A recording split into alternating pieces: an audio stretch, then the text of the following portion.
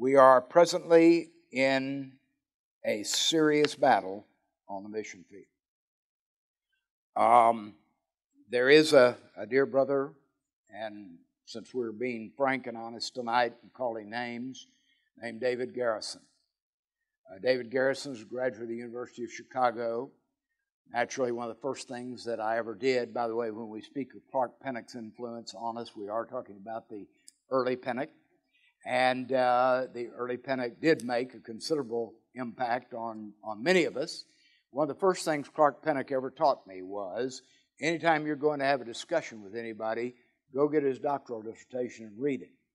Number one, he can't remember what on earth it was he said. Number two, he will have the impression that you know much more about him than you actually do. And number three, when you cite what you cite, he'll have to stand against it.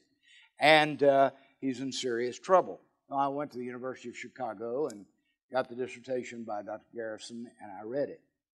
Now, Garrison advocates, and this has become widespread on our Southern Baptist mission fields now, he advocates what he calls the wrinkling of time. What he means by this is it's taking too long to evangelize the world. So we need to get out there, and we need to do church planting by the thousands and the thousands and thousands of house churches. Now, I don't object to a house church. Don't read me wrong. But we need all these house churches. Doesn't matter who's pastor of it. As soon as you get there, identify the man or woman who is the most natural leader and tell them they're the pastor, and you're ready to go.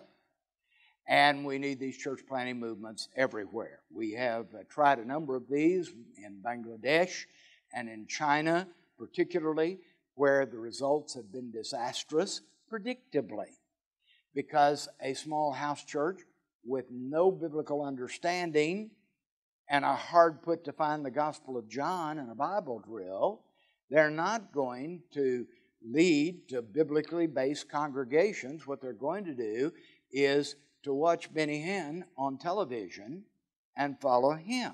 And that is exactly what has happened.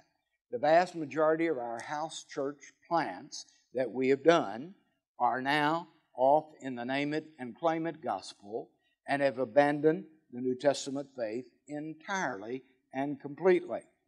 And, you know, to somebody like me who's 118 years old, Brother Kirby, I just shake my head and I say, how many wars you got left in you, boy? Here you're going to have to fight again. And along with that comes the camel method of evangelization. It is a high level of insider movement situations where a person says, well, you ask me what I am, I'm a Muslim. Now, he's a Christian missionary appointed as a Southern Baptist missionary to the Middle East, and he tells them he's a Muslim. Well, how can he say that?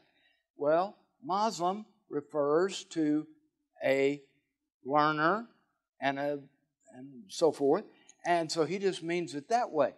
But that is deceptive, and God doesn't bless deceptive methodology. We are shot through right now with this methodology. Now, when I say shot through, thank God I don't mean anything like all of them. We got 4,800 missionaries. Out of that 4,800 missionaries, 3,500 of them are the finest people on the face of God's earth. I marvel at their sacrifice and what they do, what they're continuing to do, and who they're leading to faith in Christ. Unfortunately, we got about 750 that need to be brought home. Either they are in this movement, or else they're singing standing on the promises while they're only sitting on the premises. And in either event, they need to be brought home. And so we are fighting another grand battle. This one more subtle than the other one, actually. And so I ask you to pray for us as we fight the next battle. It is forever. The devil never will.